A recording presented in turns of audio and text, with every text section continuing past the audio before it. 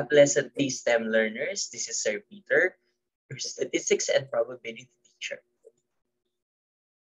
For today's discussion, we will talk about the one-tailed and the two-tailed test.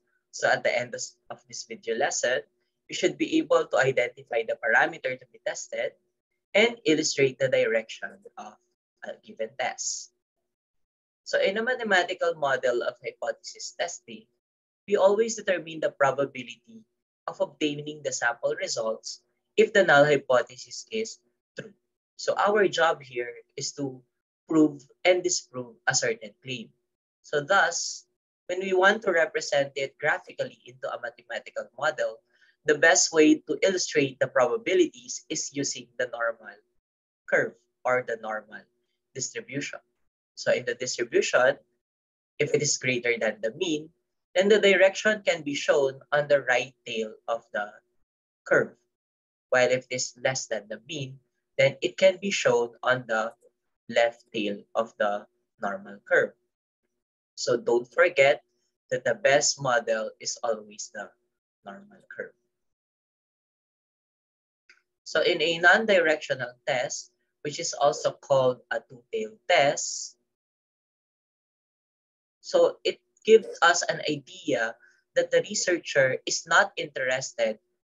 It is not interested, okay, whether it is greater than or less than. But it is just interested if they are no significant difference. However, if a researcher is interested whether it is greater than or less than, then it becomes a directional test. So the two possible directional tests is a left-tailed or a right-tailed, respectively. So a non-directional test is also called a two-tailed test. So notice that in our mathematical model, our alpha is located on both the left and the right. So it is represented by alpha over 2 and alpha over 2, which are our rejection region. And this unshaded region, 1 minus alpha, is our non-rejection region. So observe that the probability is found on both the tails of the distribution. Now, for a directional test, it is also sometimes called a one-tailed test. No? So there are two types of directional tests, the left-tailed and the right-tailed test. Okay, notice that if the rejection region or alpha is found on the left of the distribution, then that is a one-tailed left-tailed test. And our non-rejection region is located on the right. However, for a directional test, the probability is found on the right side, no, or the right tail of the distribution. So observe alpha. This is where we reject the null hypothesis. And this 1 minus alpha gives us an idea where we fail to reject the null hypothesis. So let's have illustrative example. If Pedro claims that the average length of a Pinoy song is 5 minutes, then this is a two-tailed test. You can clearly see it on the alternative hypothesis because we are not interested of either a greater than or a less than. However, if Pedro claims that it is greater than 5 minutes, then the alternative hypothesis becomes greater than. So obviously, we have a one-tailed right-tailed test. Making it less than would mean we have a one-tailed and a left-tailed test. Let's have another example.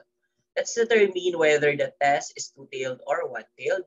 And if it is one-tailed, let us name it as left-tailed or right-tailed. So a nutritionist claims that her developed bread is fortified with vitamin B. So notice that the word fortified would mean what? Very good. The correct answer is one-tailed, right-tailed. Second, a musician believes that listening to a classical music affects mood. So the word affects doesn't mean that it is interested in either greater than nor less than. So it means we only have a two-tailed test. Now, a storekeeper thinks that the time of the day influences sale of the ice cream. Again, the word influences means inequality. So we have a two-tailed test.